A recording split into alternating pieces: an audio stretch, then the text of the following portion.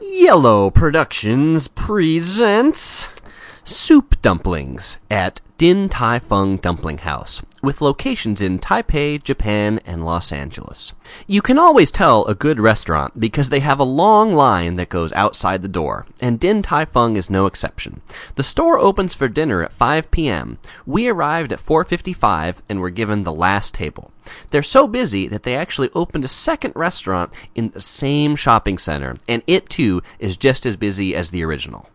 So what's everybody waiting in line for? The Xiao Long Bao, or the Soup Dumplings, which are Din Tai Fung's specialty. And they have quite an impressive assembly line to make the soup dumplings. First, they start by cutting small pieces of dough. Then they pass to another group to roll the dough flat, and then stuff with pork and cold soup that's about as thick as Jell-O, so it's actually a solid when it goes in the dumpling. They then put the dumplings in the steamer, which heats up the soup and pork and turns it into a liquid. And now they're ready to eat.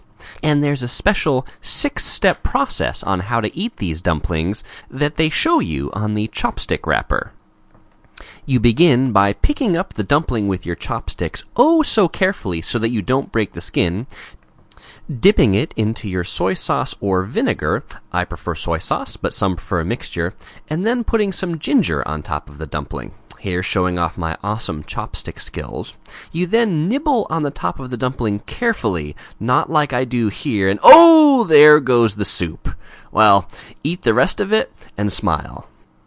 Let's look at a live replay of that soup explosion action. Chris goes in for the nibble, he bites down a little too hard, and there goes the soup! But it was still tasty, and as you can see, Chris is still a happy boy. Next time you're in Los Angeles, stop by Din Tai Fung and give their dumplings a try.